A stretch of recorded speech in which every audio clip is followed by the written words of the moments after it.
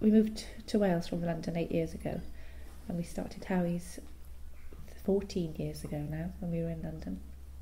And I think Howie's was really started as a way that we could do something interesting in a really nice place rather than having to live in the centre of London and bring our kids up there. So we came here and kind of found a little place to run Howie's from. One of the things we always done with the clothes is to try and put some thinking behind them and some ideas into them, so they're not just a regular piece of clothing. So it's usually based on some insight into sport or the life people are leading. And we've been looking at doing a waterproof jean, which looks just like any other one of our regular jeans, but it's actually waterproof denim. So that should be coming out next year, and that's great for people just being outside, especially in Wales because of the rain. Now everybody's working on finalising all the range for next spring summer and thinking about next autumn winter, so we have to think quite far ahead, which is quite tricky. A lot of the products we make are just regular shorts or t-shirts. Maybe we've lost our way a bit over the last few years by expanding the range too much and forgetting the kind of core sports products. So we're going back to our roots a bit more now in the next couple of years and doing things which have got kind of functional side to them as well as looking nice. It was when we first moved here, we felt like we were on holiday for the first 6 months, and then we had to kind of knuckle down and do some work. But I don't know, it's got pros and cons. It's absolutely amazing place to live, but you are a bit isolated from the other world out there, and so I think everybody has to be in Howie's be aware of what's going on in the broader culture and fashion and things. But I think also it gives us a point of difference and a bit of an insight into maybe what people need from products who kind of spend a lot of time outside doing, kind of walking or cycling or playing in the sea or whatever.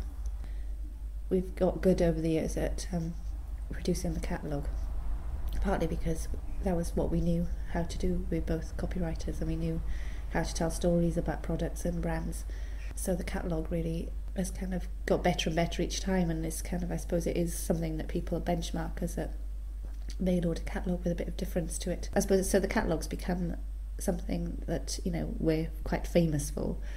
And I suppose our struggle has always been to try and make the rest of the business as good as the catalogue. If we're honest, the clothing line, is getting there. The kind of business side of it is getting there, but the catalogue's kind of the easy bit really. If you just feel like you're documenting a tour that people are having or a bit of fun a group of people are having together rather than creating it for the shoot, you always get kind of better photos, I think. So it's almost like the photographers tag along on something that may have happened anyway and just kind of document what goes on.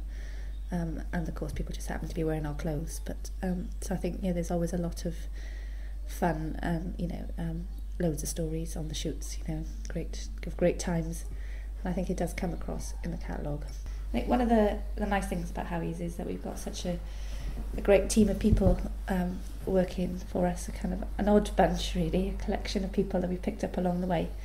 But I think what unites everyone is their kind of belief in the sports that they do and the vision of Howie's really. And we've got people like Pete who've been with us since we moved to Wales, and he designs all our graphics for t-shirts and catalogue and things, and he gets it. And we got Aid, who's a kind of mad kind of cyclist, kind of full of passion and energy and kind of drives everyone forward, and Paul, the kind of dissenter in the corner, and Tim March, the new guy fighting for us. So it's all quite exciting, all the people there, and